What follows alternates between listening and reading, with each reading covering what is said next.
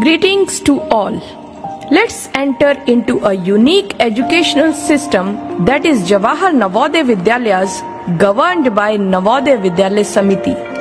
Navodaya Vidyalaya Samiti is an autonomous body under Ministry of Education, Government of India.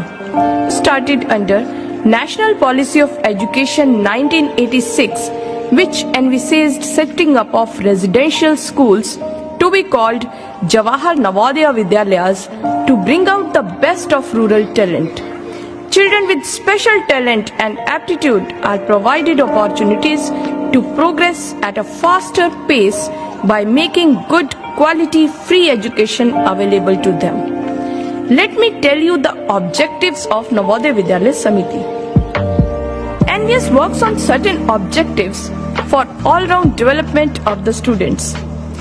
To provide good quality modern education with free boarding facility, including a strong component of culture, inculcation of values, awareness of the environment, adventure activity, and physical education to the talented children predominantly from rural areas without regard to their socio-economic conditions.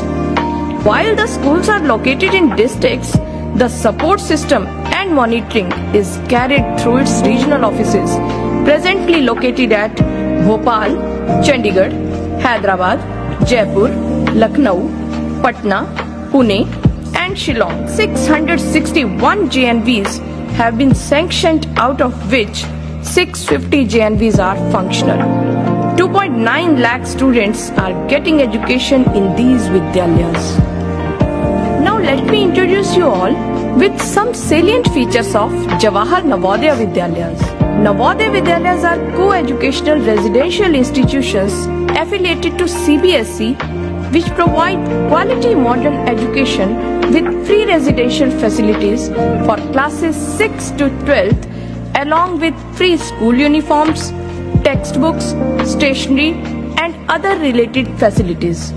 Navodaya Vidyalayas draw their student strength in class 6 from talented children selected on the basis of a merit test called the Jawahar Navodaya Vidyalaya Selection Test.